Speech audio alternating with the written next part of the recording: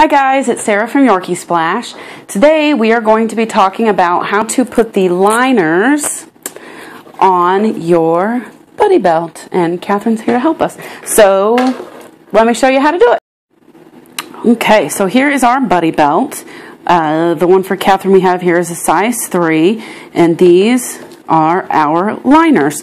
So what you want to do is turn them where you can see the imprint. It says buddybelts.com, and there is the size 3 there. And we're going to put them on the bottom here, the part that goes underneath the legs. So we're going to put them with the imprinting up, wrap it around the lower portion here, and then it's got Velcro on both sides, and it will just stick on there. A little hard to do upside down. Okay, there's one, and then on the other.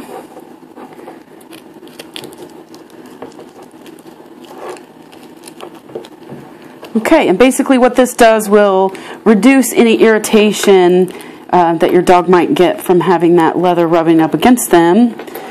This will just add some extra padding and smoothness. So now we've got our liners. We can easily remove them, put them on a different buddy belt that we've got. And then I'm going to put it on Catherine to show you what it looks like. Here's Catherine. And the buckle goes on the left. And then you just slip the legs through.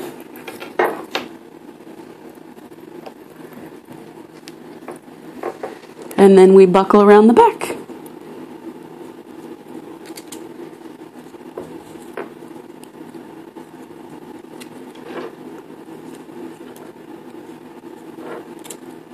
And there's our buddy belt.